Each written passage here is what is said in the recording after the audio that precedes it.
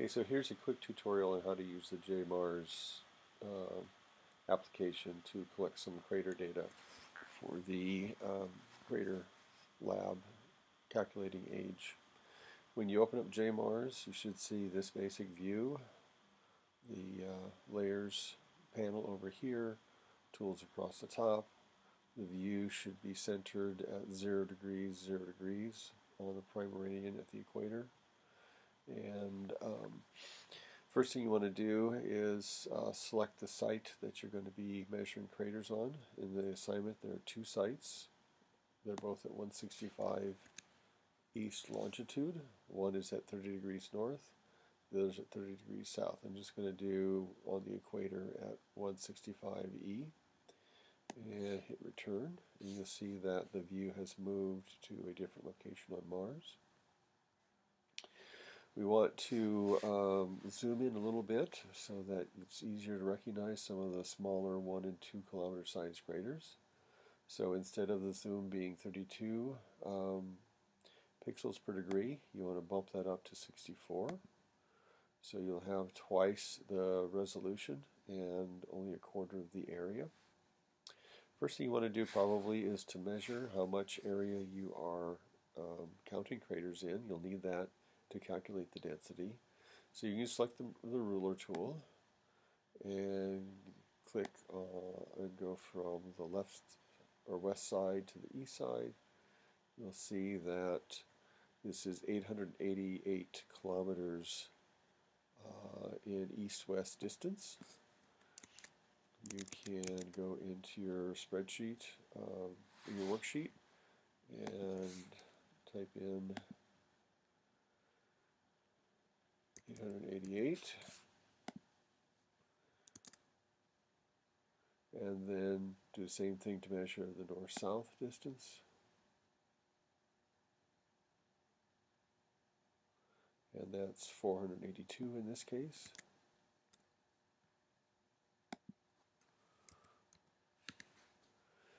That's 482 kilometers north-south, 888 kilometers east-west.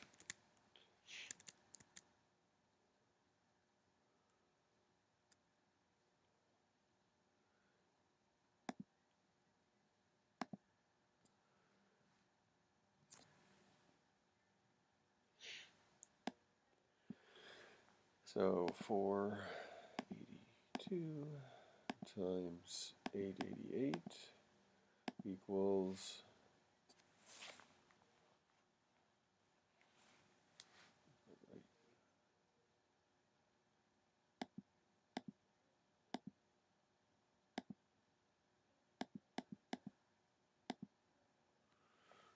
482,000 square kilometers.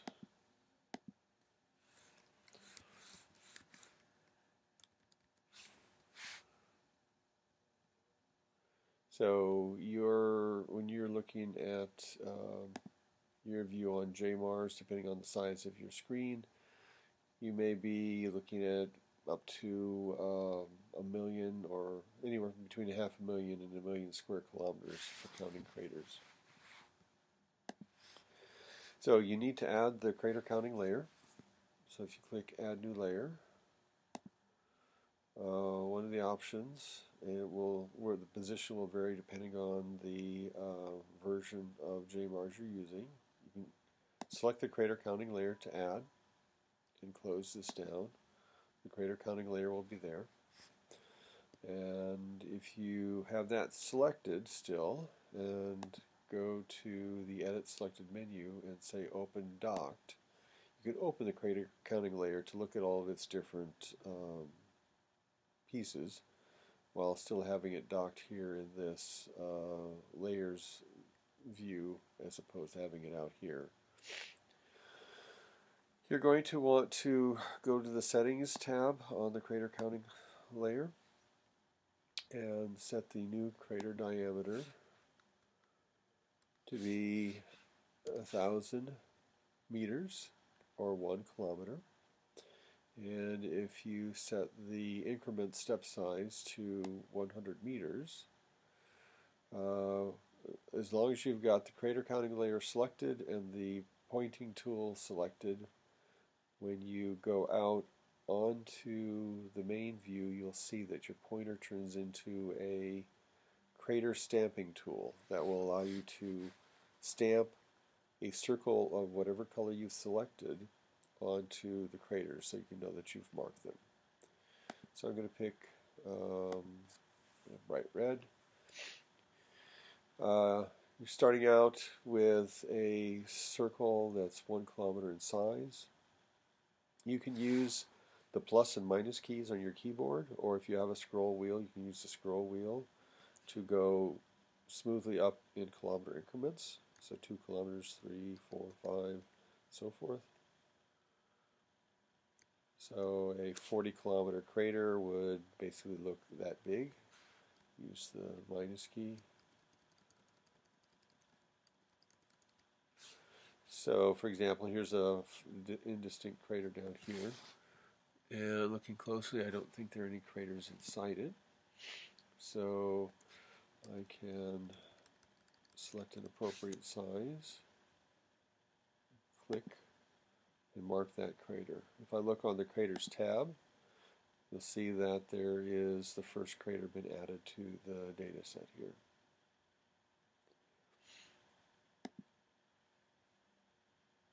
Now you want to go through and systematically mark all of the craters in your view.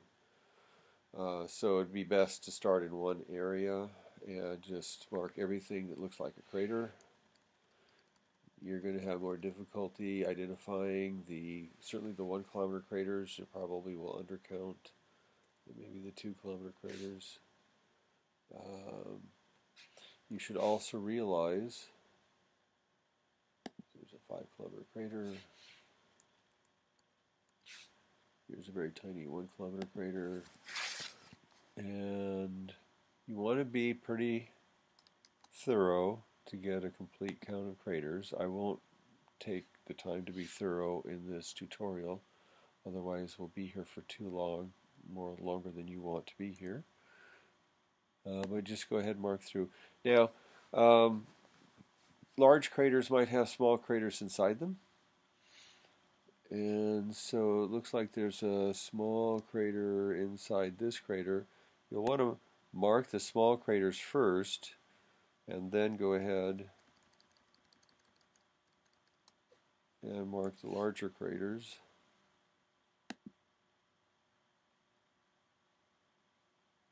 Because if you mark the larger craters first, you're not going to be able to see the smaller craters that are inside.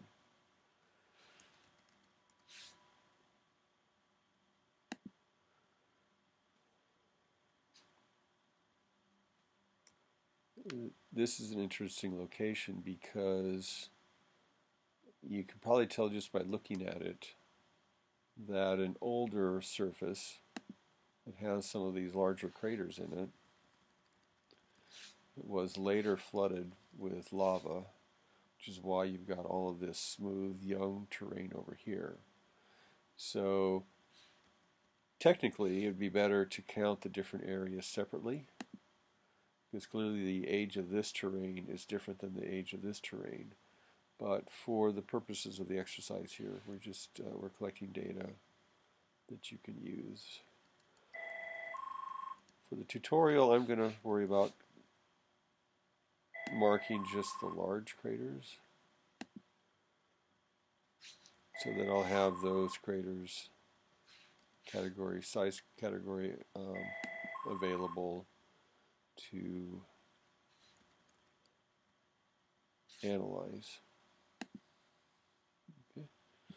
So here is a crater that's at the edge of the screen, but it looks like it's more in than out. So I'll go ahead and count that one.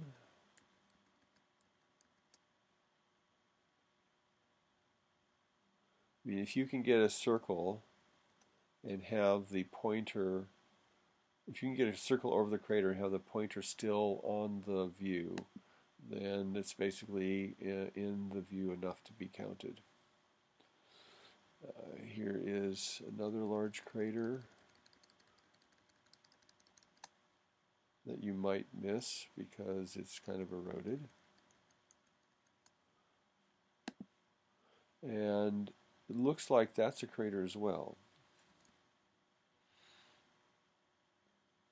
And there are some smaller craters inside here.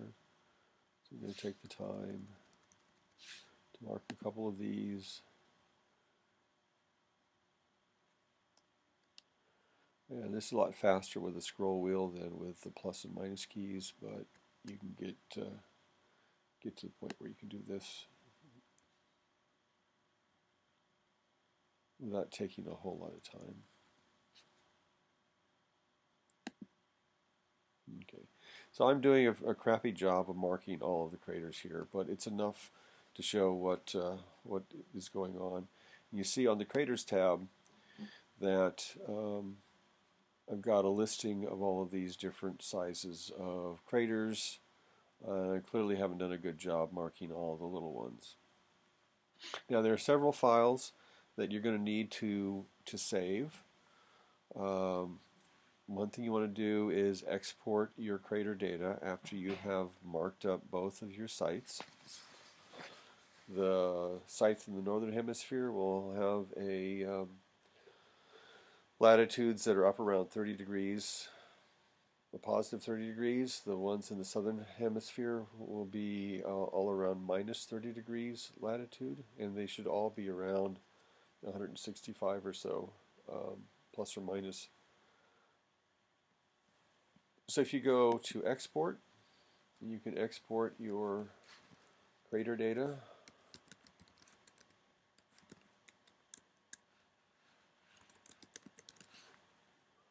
To someplace. I'm going to go on my desktop where I put everything. And I'm going to create a new folder called Crater Lab.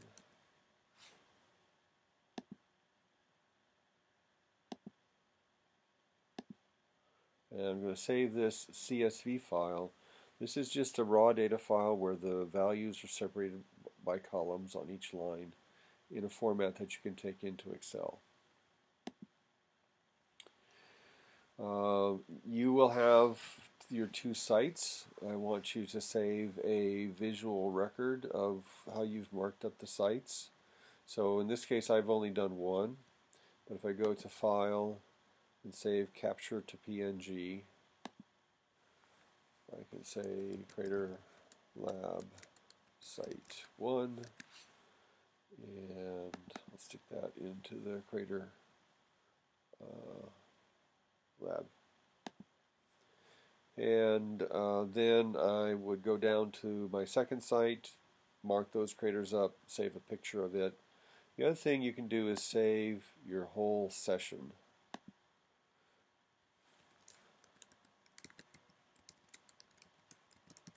And we'll save it as a .jmars file.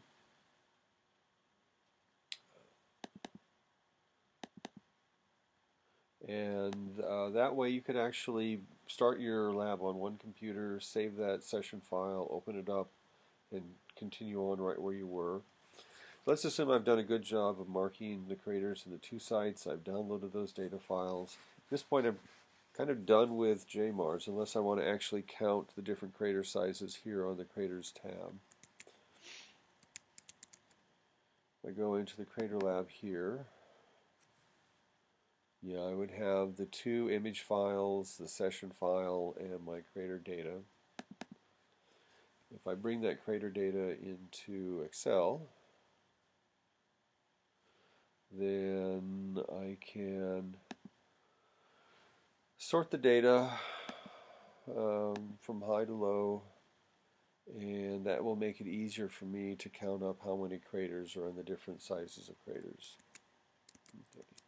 Now in Moodle, on the Geology tab, for February 11th, when we were in the computer lab and getting started on this crater counting, there's a link to download the worksheet, which is what I've got here. In terms of submitting your files, if you go to the current section of the course, which we're just starting, there is under the March 7th, when we're having our midterm, an assignment for you to upload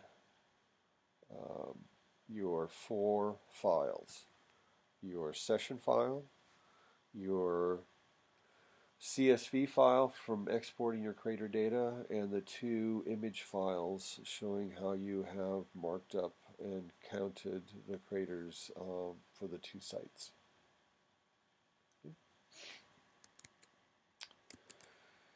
So if we look at this, we can see, do I have any craters that are more than 97 kilometers in size? And I don't. So I would put a 0 there. And 0 craters divided by 482,000 kilometers squared is going to be a density of 0. I just don't have any in that size category. Craters that are between 49 and 96 kilometers in size, I have 1, 2, 3. So if I took 3 and divided by 482,000,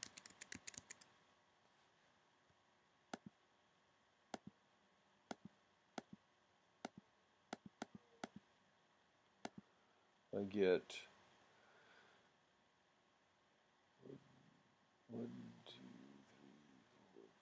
6.22 times 10 to the minus 6.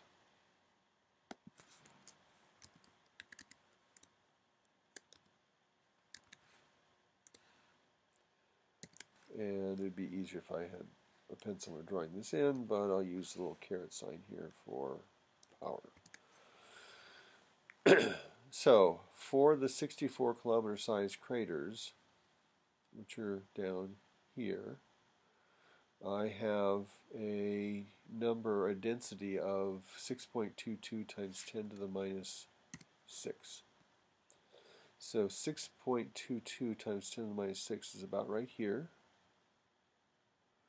And so if I come over from there to the 64 kilometers, I can put a data point. And then for the 32 kilometer size bucket, those are craters that are between 25 and 48 kilometers. I could go in here and I've only got 2. So 2 divided by 482,000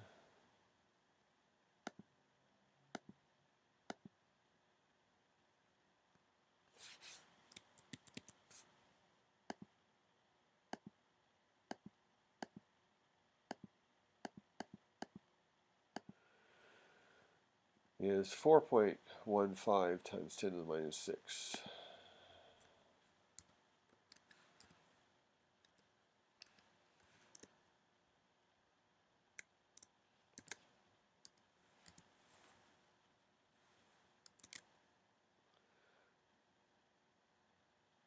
And so that would be a point over here. That would be about in here somewhere. So already I'm seeing that I've not collected very good data for this quick tutorial, but that should give you an idea of how things are set up.